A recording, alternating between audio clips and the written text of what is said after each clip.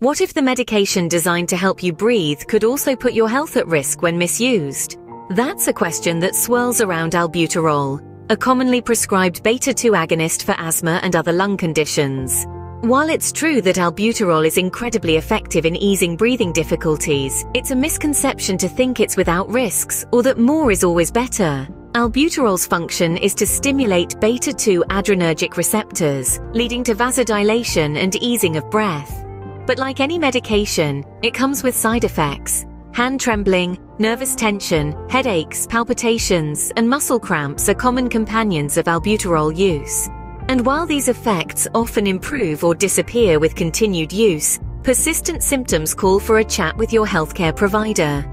More ominously, there are rare but severe side effects, like paradoxical bronchospasm, a sudden tightening of the airways, the exact opposite of what albuterol is intended to do.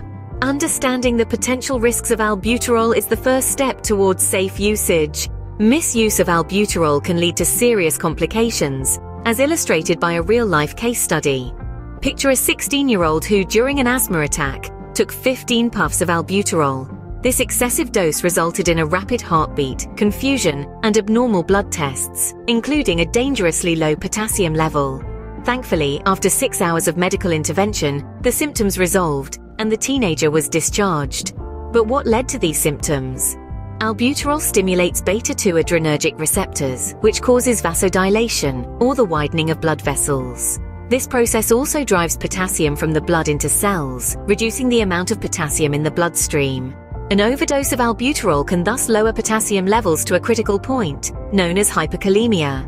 Symptoms of hyperkalemia, like chest tightness, rapid breathing, and tremors, can accompany an albuterol overdose, placing additional stress on the heart and disrupting the body's electrolyte balance. Overdosing on albuterol is not only dangerous, it can be life-threatening. The key to benefiting from albuterol while avoiding its risks lies in responsible usage.